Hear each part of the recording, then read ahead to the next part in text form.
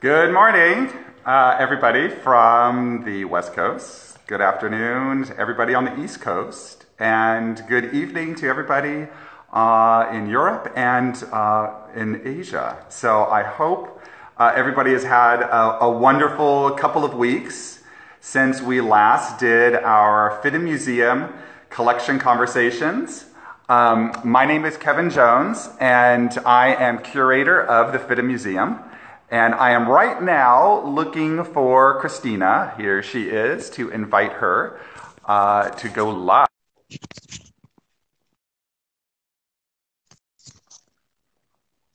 We are going to be talking today about ourselves, but also the field itself. We receive lots and lots of questions about what we do, how we do it, how we got into our profession. So I want to just say Kevin Jones, curator of the Fit in Museum, and just joining us today is... I'm Christina Johnson, and I'm associate curator of the Fit in Museum. That's right. So I think if I were to title today's conversation, it would be called Childhood Dreams. Yes, yes. Yeah, because we're really going to be going far back. I cannot believe showing these photos. Yeah, so for those of you who have seen the announcement for today's conversation, I'm sure that you saw our photos. This one is mine, right here. Here is little Kevin when he was about 11 years old. And here I am at about age 8. I'm sorry about that glare. Oh, there you go. Yeah, age 8 years old, my amazing ensemble. So, yeah, Christina and I were actually really happy that we each had kind of equal awkward photos to share this week. Now, Christina, yes. So you've been interested in dress history for what, 2 years? Maybe a year and a half? I think since the minute I was born, to be honest, yeah. Yeah, it's always been a lifelong interest. Yeah. Tell me about that photograph and how it relates to your career today. Right. Well, from a very young age, maybe 3, 4 years old, I was always attracted to big ball gowns, beautiful hoop skirts, and, fairy tales.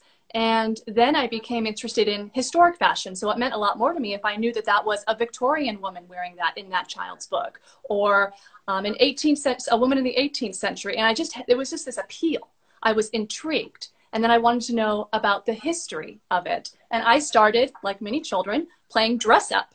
And my mom and I would go to thrift stores, and we would find 1950s, 1960s, 70s ball gowns, and I would love dressing up. And the photo you just saw was actually one of my mom's bridesmaids dresses from the mid-1970s. And in my eye, because of the high neckline and the full sleeves, the pointed bodice, and the very, very full skirt, it was authentic Victorian attire.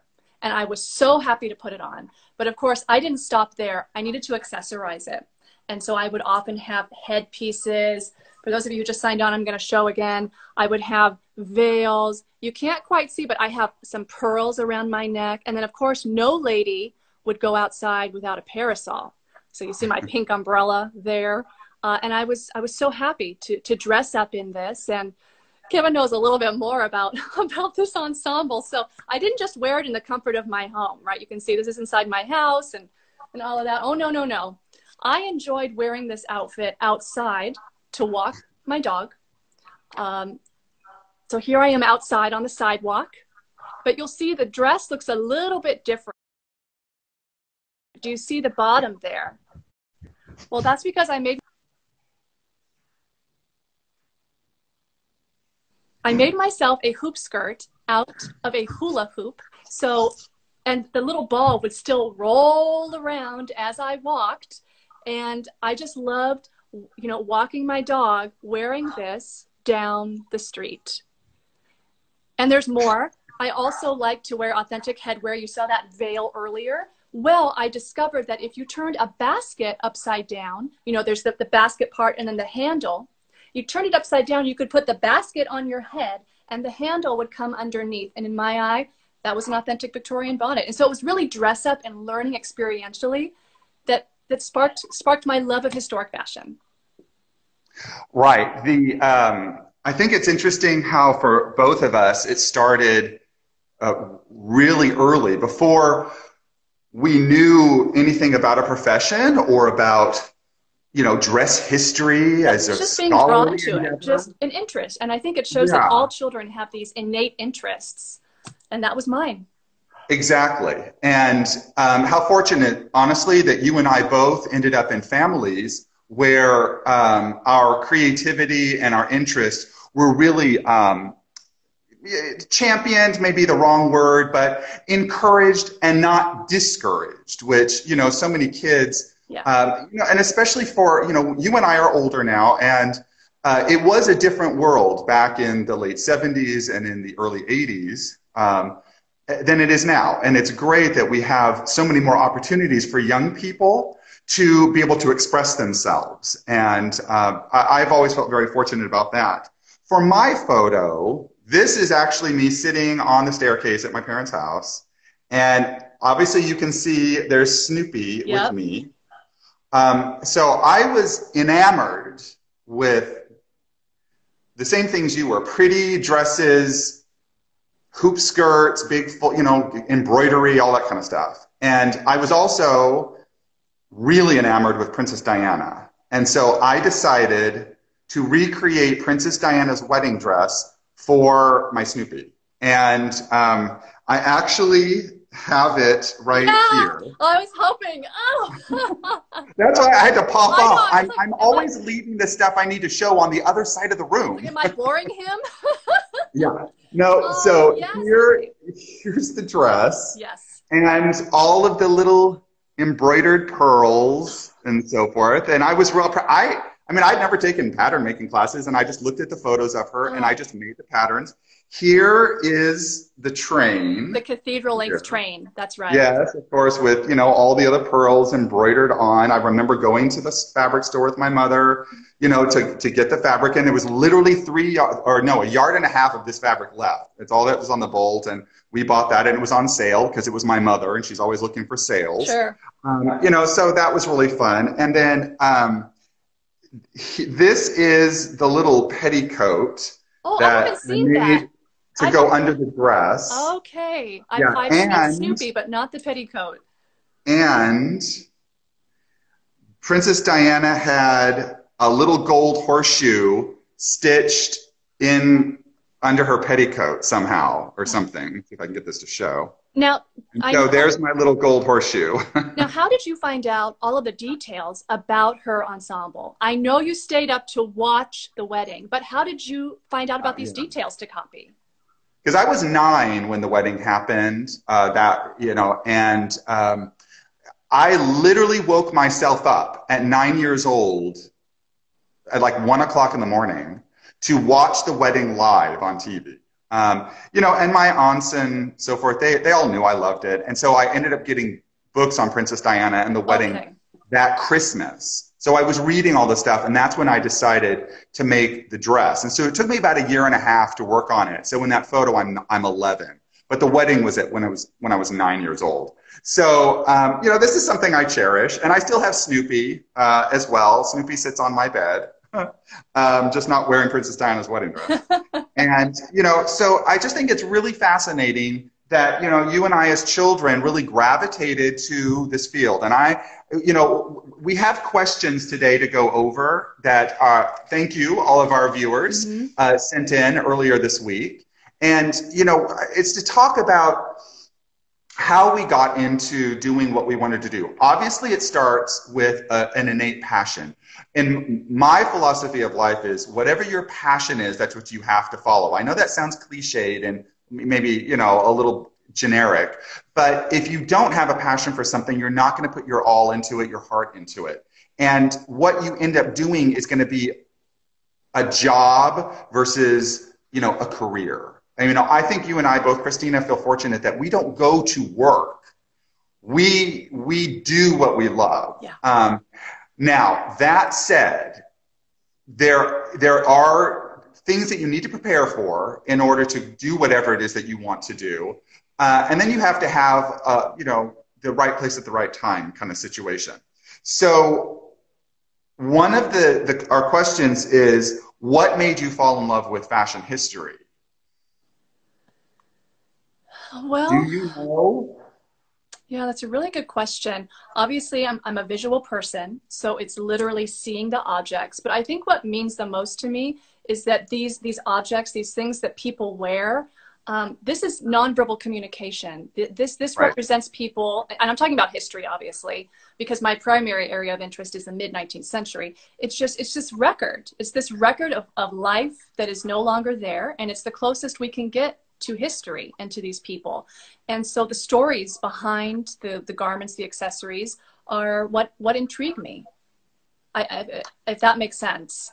Yeah, for me, I think it's being so desperate to want to go back in time Mm, to actually see the events happen. I'm not a part of the events, but to see them actually happening, to see the people getting dressed, to see the people moving in the clothing, to see the people in the environment, the architecture, the artworks, you know, everything surrounding it, the music, yeah. the smells of the food, all that kind of stuff. And for me, it's such a longing that's what drives me and my interest in it. Yeah, I'm So also so intrigued with people, their stories, what they think, that I enjoy seeing how people express themselves today through fashion as well. I like seeing this communication style. yeah, and how it changes at any given Exactly. time. Yeah. Exactly. So a question, what and where did you study? We've received that question multiple times. So Okay, Christina? right. My path to a career in fashion history was not exactly direct. In high school and my first year of college, I was actually a music major. I was a flute performance major. And I decided that that was not right for me because I'm not a natural performer. It takes a lot out of me. And I knew at the same time I had been studying so intensely flute and music that I had this dual passion of fashion history. And I decided to, after my first semester at a college, I stopped. I stopped and I reinvented myself. And I actually went to Santa Monica College, a junior college, for 1 year. I did all of my basic requirements, and I crammed 2 years into one because I wanted to transfer. And I knew at that point that I wanted to go into art history. And I did go to UCLA. I got my BA in art history, specializing in 19th century. And then I had heard of the NYU Costume Studies program. And I thought, I didn't know exactly what career would be my aim in this field at that point. I knew that I just knew I wanted to study fashion history. And so I went to NYU. It was an amazing experience. I adored my time there. At that point, our classes were literally in the Costume Institute. My first day of class, we were in Richard Martin's old office. He had just passed away. So I remember being there and just being surrounded by all of the books that hadn't left the shelves yet. And as I said, I love my time there. And that's my education. But along the way, I just said that I wasn't quite sure what career I wanted. And so I made sure to do a bunch of internships. I did internships at the Santa Monica Historical Society. I did an internship at Butterfield's, which is an auction house here in Los Angeles. I did the Costume Institute, LACMA, the New York Historical Society, the Merchants House Museum during my time as an undergraduate and graduate student, because I wanted to be exposed to many different tasks and just see what I enjoyed and see what I was good at. Mm-hmm. And then it's at the Costume Institute during one of your class sessions that you and I met, and we relayed that story. Oh yes, the infamous story. And if anyone out there is interested in the infamous story of how Kevin and I met, you can see it on our first live, I think, which is on second YouTube. something. I think it's the first live we did, and that is on our YouTube channel. Right. Well, my background is slightly different and slightly the same. I'm right now at home. I am going through boxes of old stuff and paperwork and things, and I'm filtering through and I'm getting rid of a lot of stuff. And I actually found a newspaper article from high school, the high school news. I went to Buena High School in Ventura. And I was interviewed along with this other girl, and we were talking about like what our future is going to be and what we want to do. Oh. And mine was, I wanted to be a fashion designer because fashion history. Everything I designed was based on historical dress. I didn't know you could be a curator. I didn't really know what that was. But I wanted to be a fashion designer. I wanted to work for Karl Lagerfeld. Oh. And then I wanted to open my own. How do I not know this already? Why do I not know this? I've forgotten about it. I mean, I was reading this newspaper article, it was amazing. And then I wanted to open my own couture house in Paris, of course, go right to the top. Mm-hmm. And so through high school, I was in all the art classes and theater classes, and it was, lots and lots of fun. And then in my English class in senior year, one of the reps from FIDM came and spoke about the school, and I was entranced. Mm-hmm. I was just like, wow, this is it. This is what I want to do. So I ended up going to FIDM and studying fashion design, which I'm really glad I did because it gave me a really solid understanding about the construction of dress, not just historic dress, but, clothing, because we had to do draping classes and patterning classes and all that kind of fun stuff. And it's helped me ever since to understand when I'm looking at a historic garment, how that garment is created, and therefore what does it actually do on the body, or as for us, the mannequin body, because that's how we dress our people. That's been a big help. So I got my AA degree in fashion design, and I have to brag just a little bit that I was summa cum laude. I was straight A all the way. It was definitely the right path for me. But then I felt really bad and felt very guilty because I'm fortunate my parents paid for all of my schooling, and I did not want to be a fashion designer afterward at all. No way did I want to go into this profession. It was everything about the museum field and historical dress. And even with historical dress, I wasn't interested in like the theater world or movie and TV costume design. It was the actual objects. Remember, going back to my childhood of so desperately wanting to go back into the past. So then I went, just like you, I went to the junior college after FIDM to take general classes, and then that was for a year, and then I transferred to the University of California at Santa Barbara for art history also, and I got my bachelor's degree in art history. Then I was fortunate, or right after that I moved out of my parents' house, and I got a job at LACMA, the Los Angeles County Museum of Art, like literally within the month. And I was there for 4 years before coming to FIDM. So I never went on to grad school. So the height of my education is a bachelor's in art history because my career got in the way. And I've always felt guilty, truly guilty, and that I don't measure up enough for the FIDM Museum because I never got a graduate degree. Maybe down the road in retirement years, I might go back to school just for fun. Yeah. But right now, I'm doing exactly what I always wanted to do. And one of the questions also, you touched on it, Christina, about internships, how important are internships for future curators, scholars, historians, academics. I think you and I can both agree that they are very, very important. It's to get as much experience as possible. And I think the experience is not necessarily directed just to the profession that you want, but it's any experience that surrounds the world that you're interested in. For us, it's art history. So, I volunteered to do stuff at LACMA. I volunteered, mine were in internships with volunteers, with doing small installations, such as up the street from here, the Academy of Motion Pictures Arts and Sciences, at the Paley Center.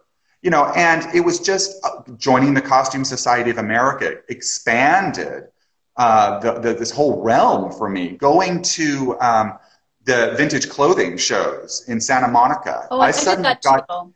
I did that too. Got to touch all this stuff. I do want to mention that we were very lucky in that we lived in urban areas with museums, historical societies, and other organizations. And we had the time to be able to volunteer and perhaps not have to work. So it's important, I think, and at the FIDM Museum, we are funding more internships, more and more, so that students can have those stipends for support. I know growing up, I did not really go to museums. That wasn't something we did. But I was always drawn to historic fashion through the books that I would get from the library. Yes. And I would see museum exhibition catalogs and wonder kind of what they were like. I remember there was one trip in between Santa Monica College and UCLA. It was a really big deal. My parents took me to Washington, D.C. There was a major painting exhibition I wanted to see. I had just taken my basic art history classes. And, it was a big deal because we didn't go on vacations. And I had done all this research on the different history museums there and the National Gallery. And I just remember going into the First Lady's Gallery, which I had studied up on, and just being floored. That was a defining moment. And seeing, I believe, Mrs. Cleveland's floating bodices. They were like an invisible mount, and they were floating on monofilament. And of course, I did not know all the tricks of the trade, but I remember seeing it lit like a jewel box. I was about 20 years old and just going, oh my gosh, this is what I want to do. And that was a life-changing moment for me. And I think that's one reason why I went on to grad school to study this. I did not know the exact position I wanted in the museum. All I know is that I wanted to work with historic fashion, and that's it. But it truly is just etched in my mind, that experience of the First Lady's Gallery. It was astounding. And I was so lucky to have that experience. Yeah. So we got to move on because, okay. Time. Okay.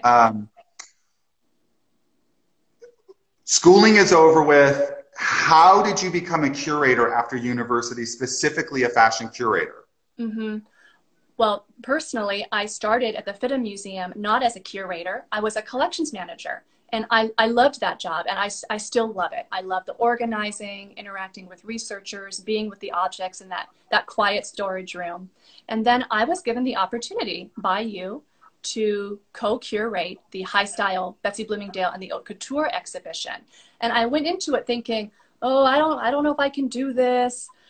Well, I would like to see if I enjoy it, and I would like to see if I'm good at it. And I was both. I was good at it, and I really enjoyed it. And, I think that we learned that we made a great team curating together and for that particular project. And then I was given the opportunity to become associate curator of the museum with you as curator, and I went with it.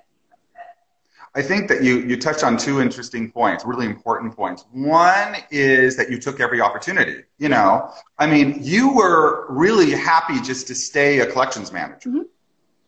But I could see that you needed to be a lot more because your innate talents. Mm-hmm. And so that's why I thought, no, we need to start working together. And also, really, I don't know how it ever happens, but if you can find a close collaborator, a close business partner, a close colleague that you end up clicking with for some reason, and because I know what I have, Christina, you don't have. Mm-hmm. And I know what you have, I don't have. Yeah. And therefore we balance each other, and we give each other the things that we need. Mm-hmm. And it's really important to analyze yourself, to understand that, I'm really good at doing this, but also what am I not good at? What am I not good at in the profession that I'm interested in? And can I find people that can help me with my deficiencies? It's really smart to think about these things because, it's not glamorous. It is a lot of work. It's a lot of schlepping mannequins around, and you research something for 4 hours and you find not one grain of knowledge that you can use for the project you're working on. I mean, it can be very tedious at times, and to be able to go to you always and to complain or to be excited because I found something, and then you do the same thing with me, is something that really is important to keep that level of commitment going and that passion going. Yeah, it is. It's amazing to work with a partner when you speak the same language, with a great team. And that's certainly something I've learned on the job. You come from school, whether that's your AA degree, your BA, your MA or more, and you've done so much learning and reading and writing, and all of that is so important, and no education is ever wasted. However, when you get to the real world and your job, there's a lot more that you need to contend with. There's people to meet, whether that's your coworkers, your donors, learning about budgets, learning about IT issues. I mean, it really is the real world. We're not just sitting at our desks looking at books all day. Although sometimes I wish we were. And sometimes we do. We have those days. Yes. Yeah, once in a while we have those great days. Or when an object comes in that we've worked really hard to acquire, and we just sit there and stare at it all day. Yeah, exactly. But I know I've learned a lot on the job. So, how do you become a curator? Or how did you become a curator at the Fitta Museum? Honestly, there is absolutely no answer to that question. And you and I get asked that question all the time. How do you become a curator? How did you get to where you are? What did you do? It just happens to be the circumstance that you and I found ourselves in. Yes, we prepared ourselves really from childhood. You and I were devouring every book that we possibly could find as kids just because we were innately interested in it. And then we went through the schooling. We did every opportunity that came to us. And then we seized the opportunity. I, too, entered the Fitta Museum as the collections manager. The previous collections manager had just left, and they were looking for somebody. And I know the woman who was previously the head of the department, and she said, "Do you want to come over?" And actually, I was at LACMA making more money than when I went to Fitta. So I actually took quite a pay cut in order to then say, okay, I'm in the museum field. I've now been this year in the museum field for 25 years. But am I doing exactly what I want to do, or here's another opportunity? It may cost me a little bit, but you know what? It's that idea of opportunity and happiness. And, the thing is, you can never predict when those being in the right place at the right time moments happen.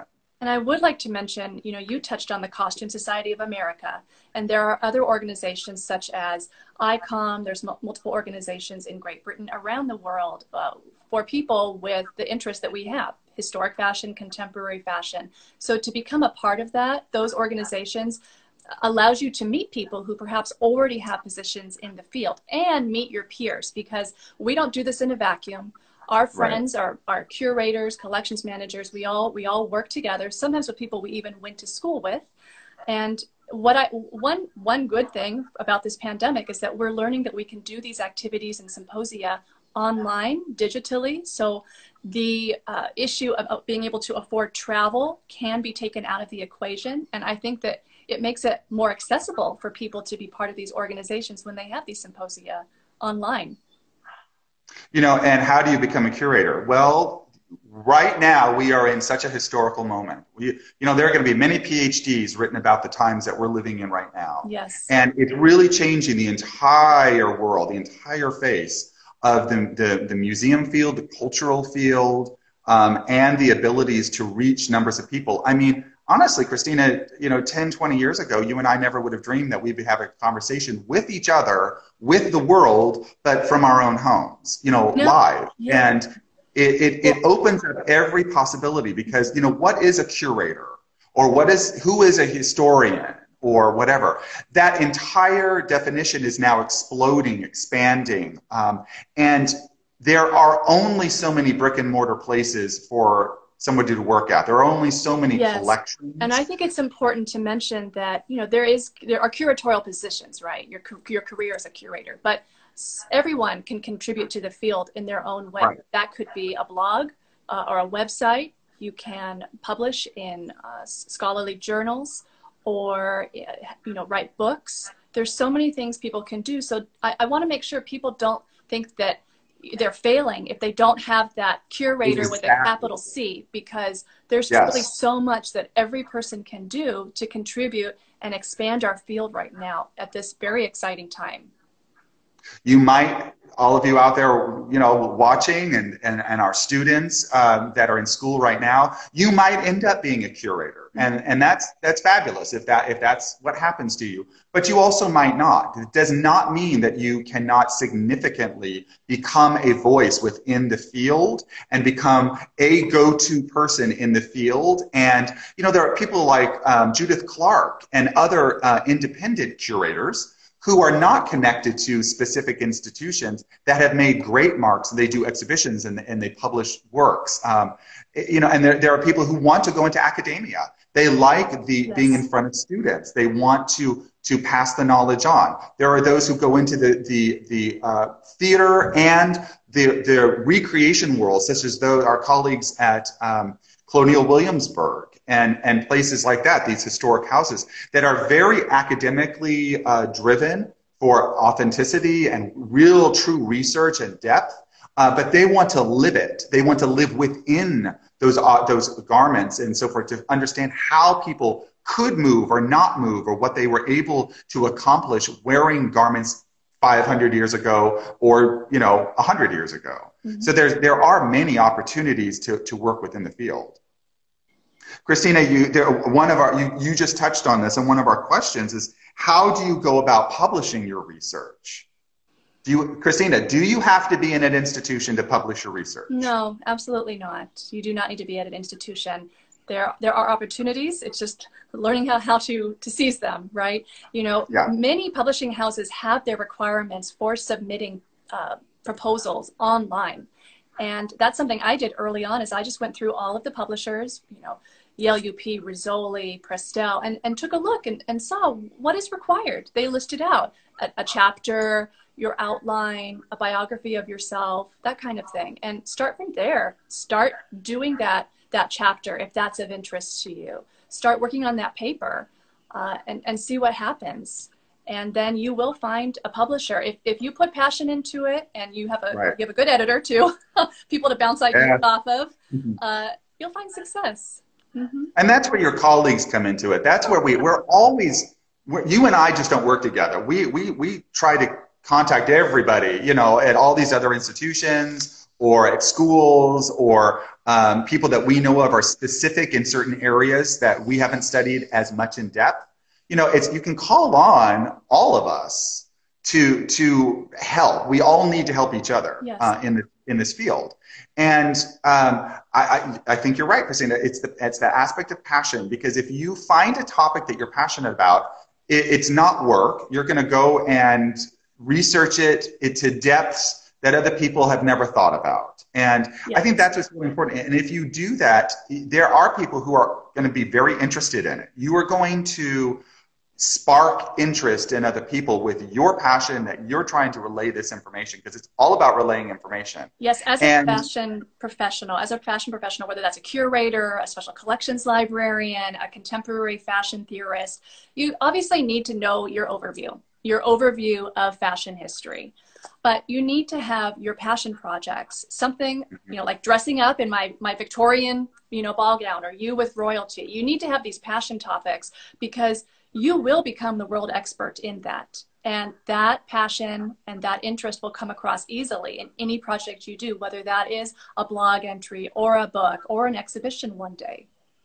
We are very fortunate that you and I have we get paid for what we do for the FIDA Museum.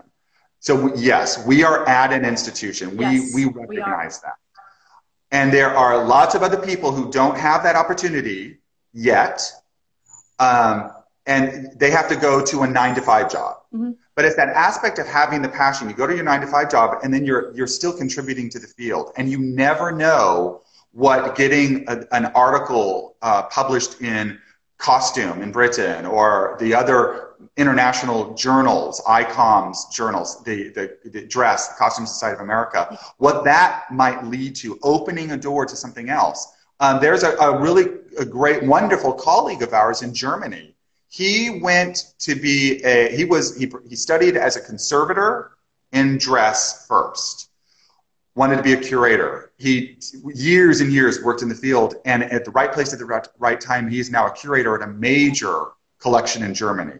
It's just he took every opportunity, and it took years for him to finally get to that position. It may happen, it may not, but you still need to keep focused on the abilities that you can contribute to the field. Because, Christina, you and I feel both that what are we doing at the FIDA Museum? We are working to get our collections to the next generation safely. That's right. Absolutely. And the scholarship that goes with it, all of the Right. records. So we are doing as much as we can in the moment. But guess what? Every curator walks away from their collection at some point, whether that's their choice or not. And And right now, there's a lot of people who are having to walk away from it not by their own choice. that's right. But it's a huge responsibility to care for a collection as important as the FIDM museums, because it is up to us and our team to make sure it goes to the next generation. And that's something that's very important to us. We advocate for accessibility and passing it on in some form. Mm-hmm.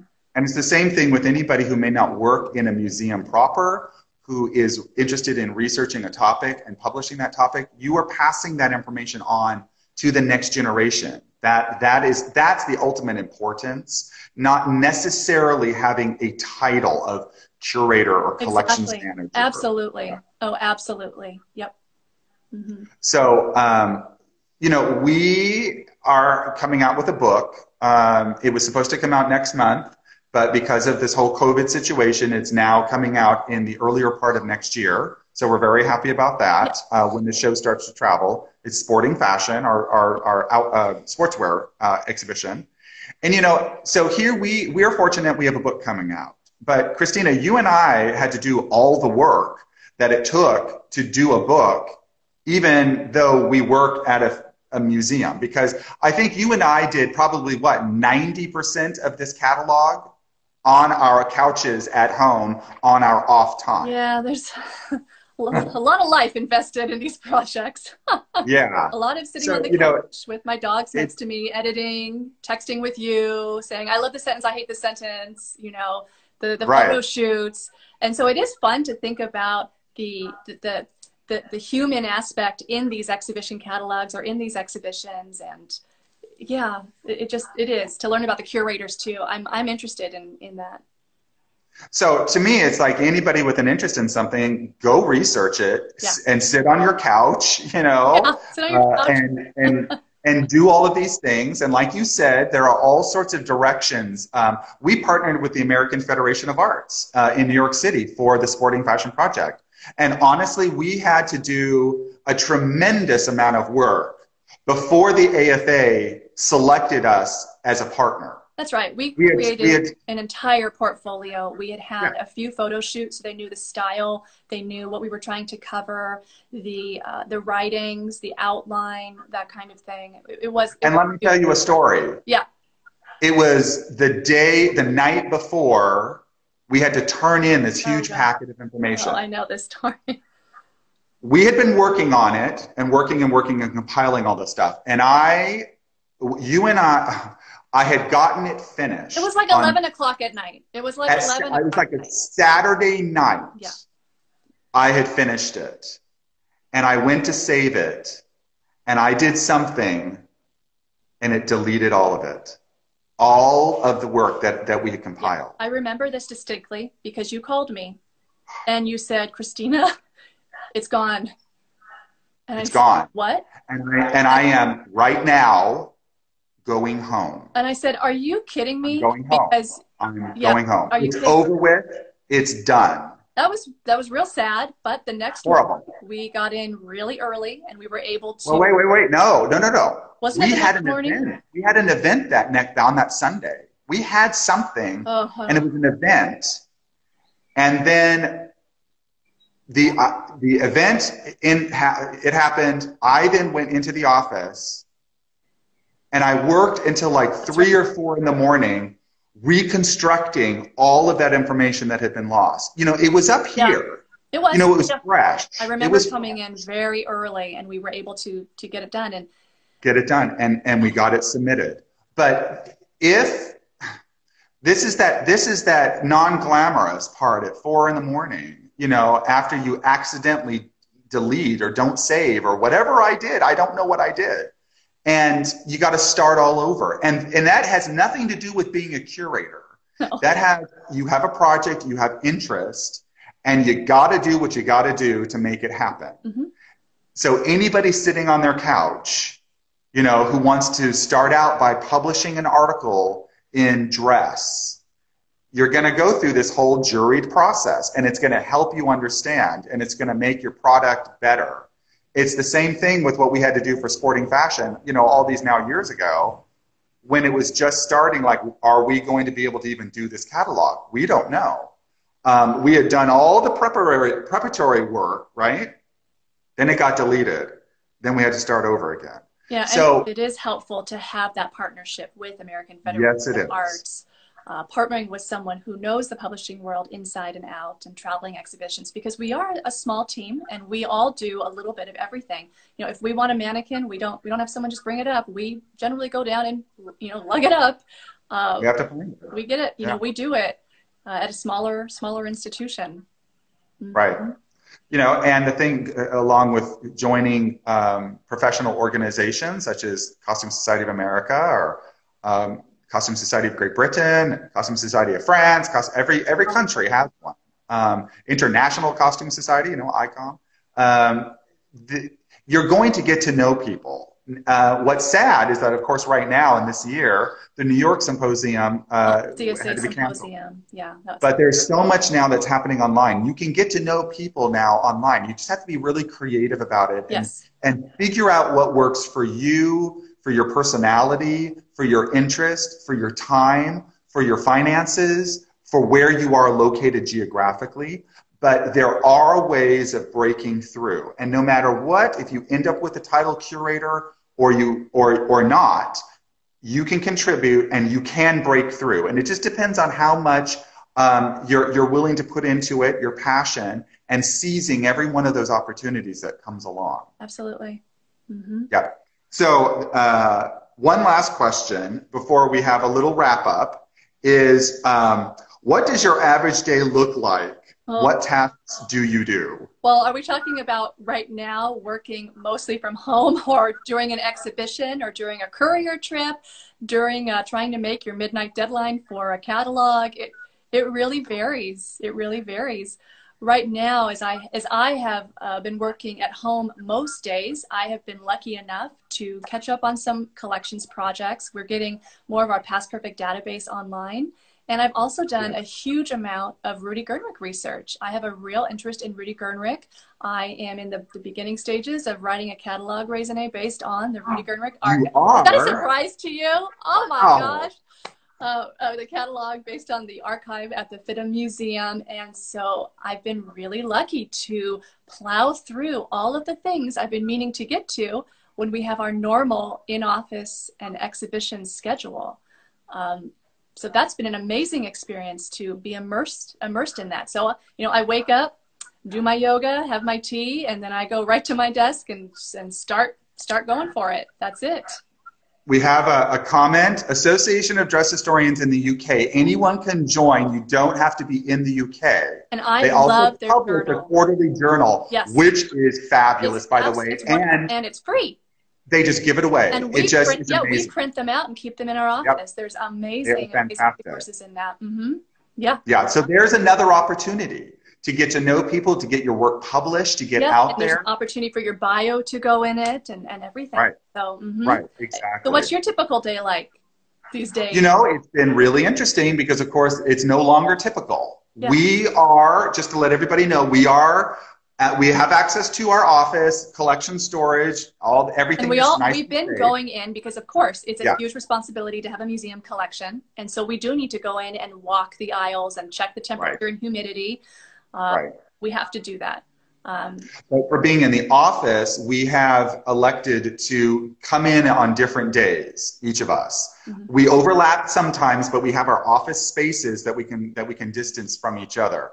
And because, you know, we have been working so hard to get so much of our content digital, and we continue to do so, it's not fortunate right now, but it's convenient that we are able to access a lot of what we need to do from home. So we have become hybrids in our office. Our office might be in the office, but this is also my office, you know, daily. Well, I feel like our homes have still always been our office, because you and I text, you know, if you find something online or through a dealer and it's after 5:30 p.m., you're not going to wait until the next morning to let me know for us to discuss it, because we need to take those opportunities. So I'm always on for the FIDM Museum. And even when I am going into the office, I generally will wake up, I'll do a bit of research or check certain newsletters and blogs and go in. So it's constant because, you know, there's a lot of information, a lot going on out there to keep up with. You know, and the world's become digital, and it really, the pandemic, this whole COVID situation is going to permanently change the museum. Now, all of us, and I'm talking about institutions around the world, have been working to digitize our collections and create our own databases and so forth, and that's fantastic. But who knows, down the road, very, very soon, it may be that, you know what, why don't we start partnering with each other and helping each other digitally in ways that bring all of dress history together. Or if you're interested in period silver, or if you're an archaeologist and all of the things you find in the digs and so forth, you know, and it's to create these world databases. And I mean, there are others like Europeana that have already been working to kind of push that forward. But I think sometimes when you have a world event like this, it will create a lot of permanent change that will be for the good, because it causes all of us to think in new, interesting, inventive ways, just like introducing our collections conversations. Yep. So we only have... Right. So we only have a few more minutes before the hour is up. And I'm very cognizant about not being cut off, because I got cut off once and I was really embarrassed. But since this whole conversation is about childhood dreams, and we all have childhood dreams. Some dreams come true, some don't. I have to say I am not a billionaire, and I don't live in the Breakers Mansion in Newport, Rhode Island. I know that was your dream. That people literally that is his dream. It's true. That childhood dream hasn't happened yet, right? You've got to stay positive, and you've got to stay hopeful. And other childhood dreams have come true. Yes. I didn't necessarily know what a curator was or being able to work in the museum field, but this dream has come true, the same for you. But since we are talking about collections conversations, and that it is about the pieces in the FIDM Museum collection, you and I, interestingly, have both had our childhood dreams, garment-wise, come true. Yes. Yours happened in 2017. Mine happened last year. Mm-hmm. Crazy. All right, so I'm going to show Christina's childhood dream. No, don't show the dress yet. Oh, okay. Do not show the dress yet. Okay, because I need to build up to it. Okay. So I'm going first, okay.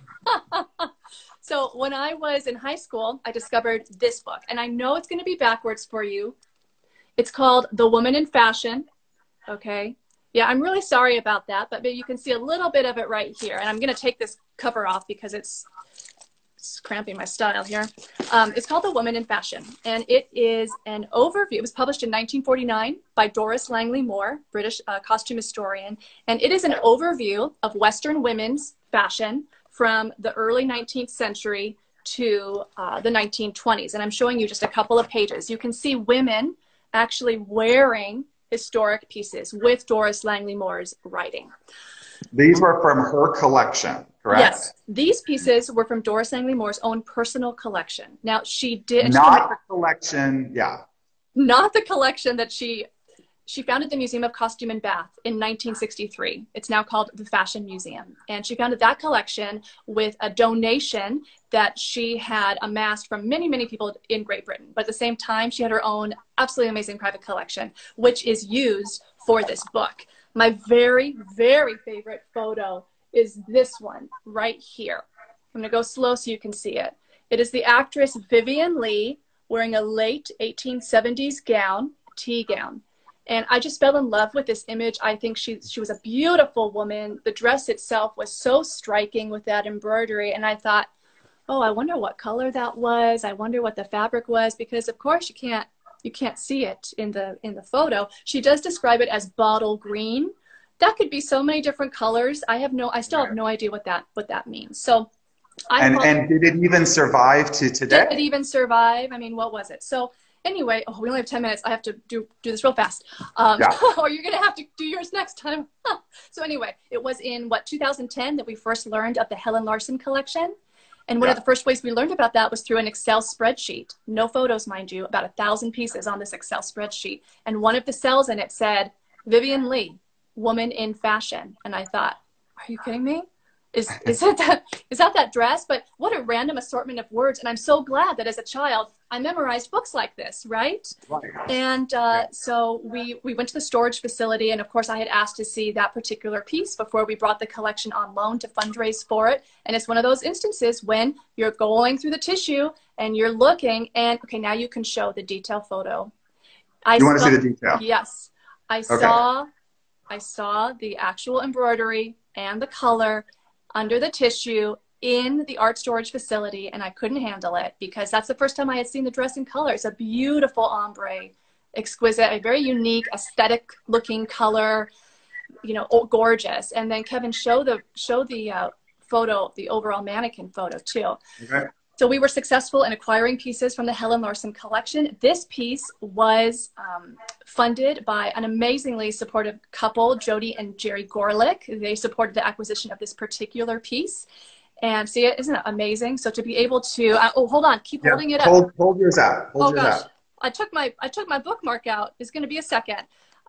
You know, and with the collection, pardon me as I look for it, with the collection, we acquired Helen Larson's papers archive, and she acquired so much from Doris Langley Moore. And it turns out through correspondence that she used this book very much like a catalog and said, oh, can I have Vivian Lee's dress on page such and such? And with later research, because it includes Doris Langley Moore's papers, someone I'm really interested in, this dress turns out, and I know this because of an interview she did in the late 80s with the Fan Circle International, this particular dress was the first piece to enter Doris Langley Moore's private collection. And she acquired it during a game of Christmas charades as a newlywed in the 1920s. It had belonged to her mother-in-law. And her mother-in-law said, I bet you can't fit into this. And Doris Langley Moore said, yes, I can. Of course I can. Women's bodies haven't changed that much, just our underpinnings. So it was an amazing, amazing experience to be able to see this dress, not only to see the dress in person, but all the correspondence that the Fitta Museum now holds from the Helen Larson estate. Okay, you got 9 minutes. Okay. So your childhood dream for this one dress came true. It did, and it was an amazing experience. Yeah. Yeah. To have that connection and then to see it in person. Okay, so my childhood dream dress, I always tend to like everything that's exaggerated, you know, it's like, you know, like the 6'3", you know, supermodel women and, you know, long necks and high cheekbones with the 50s painted makeup and all that kind of stuff. And I cannot find the book. I pulled this from the internet because I cannot find the book that this photograph's in. Did you not find it in my office? I looked and looked and looked, and I have all my books here, and I can see it in my mind's eye, but I cannot. I don't know what book it's in. Okay. I'm sure it's in multiple books, but the book that I would have seen as a child, that's the thing. It's like, what was I looking at? So my favorite dress when I was a kid was this. This is a portrait of Norman Norell, and I didn't really care about him. Dovima was what I was attracted to. Yeah. I mean, because, you know, she was so extraordinary. Like, to be born kind of with those proportions. I don't know. And then this incredible striped gown, and it's all, you know, embroidered in sequins, and I loved embroidery, and she looks, you know, extreme. And one of my all-time favorite films is Funny Face with Audrey Hepburn and Fred Astaire. It's a musical, and it's about the fashion world, and Dovima is in it at the beginning. So, you know, it was just all of this tied together. And so I just fell in love with this picture. Well, fast forward, you know, 35, 40 years later, and I am on Etsy, which is one of those, you know, selling sites for clothing. And it's late at night. It's probably 10 at night. I'm still at work. And I'm just kind of scrolling through. And I literally stop on this photo because I was like, what, huh? This cannot be what I'm thinking it is. Because all it was this much. It was literally like the top of the dress that you could see in the photo. It's crazy. No reference to Norel, nothing like that. Well, I bought it, of course, immediately. Here is that dress. Okay, and so the reason why the dealer, and we got it for almost no money. The reason why the dealer had no idea that it was Norma Norell or, Googled Norma Norell and popped up with this photo saying, oh my God, here's the dress, is because this dress is not labeled except for a hand-inked twill tape on the inside of the bodice that says Joanne 122. This is the original model of the Roman stripe dress from 1956. It's been published as 1959 in a recent Norel catalog. That is not correct. The dress is from 1956. And here is a detail of the gorgeous embroidery. It is amazing. This is a satin ribbon that ties in a bow in the side here that you can't really make out too much in the photo if you don't know what the dress actually looks like. Now, according to the author of that book and other research I've done, there were no other Roman stripe dresses created. Mm-hmm. This was the only one. Ours is the model, and we have double checked that the tape with the name and that number, Joanne was the model in the fashion show. It was number 122 in the fashion show. Dovima then wore it later for this portrait of Norel. So it's really, that was my childhood dream of a dress coming true all of a sudden one night late at work just before I was about to head home. That's right. And there's even wear marks on it. I know it's a very slender size, and the side seams are slightly, they're coming apart. Worn. Maybe someone wore it later, who knows? But it really, I don't know. I don't know. It was discovered by this dealer in a thrift store in Philadelphia. Right. That's the only thing that we know about it. The provenance of, where this dress came from, how it ended up there, I have no idea. We have not researched who Joanne, J-O, and then capital A-N-N, who she might have been, what model. We have not really had the time to do any of that kind of research because we've been working on sporting fashion. Yeah, but we have researched other pieces with the same, he used the same twill tape, or his studio was the same twill tape with that numbering system. And there's other Norel pieces with the exact handwriting, the numbering system, the type of twill tape. So it all makes sense. In fact, one of the models in the fashion show wearing a Norel wore it on the cover of, was it Vogue or Harper's Bazaar? It was one of them. Yeah, one of those two. She modeled it also for the photograph on the cover of Bazaar.